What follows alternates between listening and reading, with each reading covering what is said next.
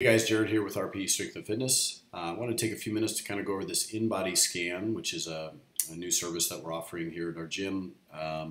This is a detailed body composition analysis. It kind of breaks down body fat, muscle mass, really kind of gives us a detailed idea of what's going on in our body. Now, for just about everybody, this could be very beneficial. If you're somebody who is maybe starting a new program and you want to know where you were relative to where you're going to be. It's a great way to kind of detail that out a little bit, or maybe you're somebody who's been training for a while. You've never actually had any type of body composition analysis, body fat scan. It's a good way to kind of show and validate the hard work that you've done. Even for general health purposes, I'm going to explain a little bit based off of this scan why sometimes having too little muscle can be detrimental as well. And so when we look at this one, if I was standing with this person, they just did a scan, I'm going to go over it kind of as if I was talking to this person. Her name is Jane Doe. Now we use just a phone number ID, 5'5", 31, female. When I first look at this, when we get on the scale, it kind of measures a weight. We enter ID information, those kind of things. And so at 135 pounds, really this is a pretty light female at 5'5".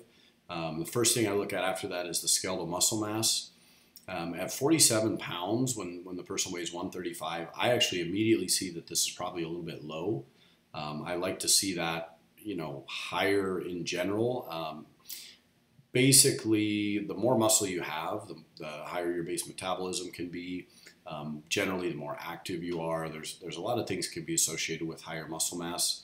I typically tell people it's better to have more of this pretty much at all times. And so it'll never be a negative to gain muscle. Now, the next thing I look at is the body fat mass as well as the body fat percentage.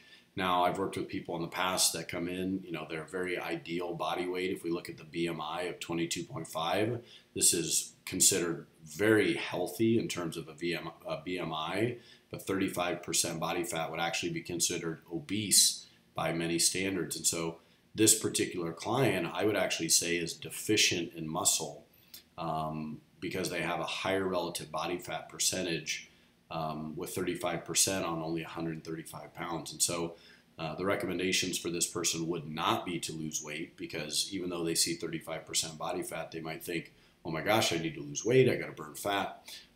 No, this person would need to build muscle. And oftentimes when I see this, it's evident just by kind of seeing their general body composition.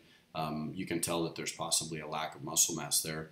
That would be also associated by, weakness in some of the testing and assessments that we might do. Now, this breaks down the segmental lean analysis as well as the fat analysis over here on the right. Those are things I really just kind of reference with people just to look for balance. The body fat analysis, oftentimes people carry it in their trunk and core. So it's pretty important that we kind of look at where this is associated, legs, arms, but especially when we look at this visceral fat. Visceral body fat is the stuff that is stored kind of underneath your muscle, and that's the stuff that's around the organs, typically associated with higher issues with diabetes and other, health conditions. And so we typically want to see that under 10, but the lower the better. When that is in the 20-30 range, it's almost, I would say it's from a health standpoint, it's incredibly important for that person to lose some body fat, increase activity to help distribute that body fat, and then a basal metabolic rate of about 1,200 calories, which that's primarily based off of age, height, and weight, but this takes into consideration body fat and muscle with it as well. So this would be what you burn on a day-to-day basis without including any exercise or just the non-exercise activity. And then this at the bottom, the body composition history, just kind of shows you details of any previous scans. Now this person, I would say, has pretty much been on maintenance. This looks like about a 4-month, 5-month progression. So there really hasn't been much change in this particular scan. Again, this is a Jane Doe. This is just a general. But if I was to meet this person and look at this, I would typically give a recommendation of some strength training.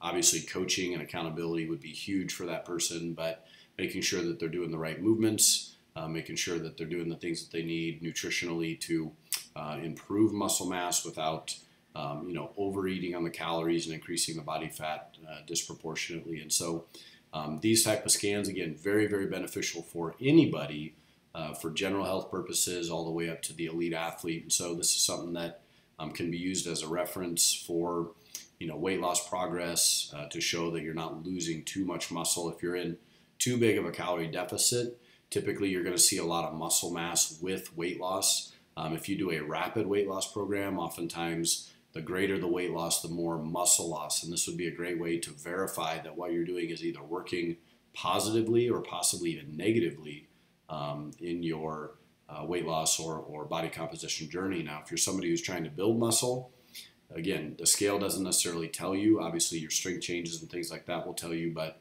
this would be a great way to show that what you're doing is working. And if you have further questions, or if this is something that you're interested in getting a scan done, please reach out to us. Facebook, website, you can reach out to us in a bunch of different ways, but please let us know if you have questions. If you'd like a more detailed discussion of this, please reach out to me and I'll be glad to get back to you. So thank you very much.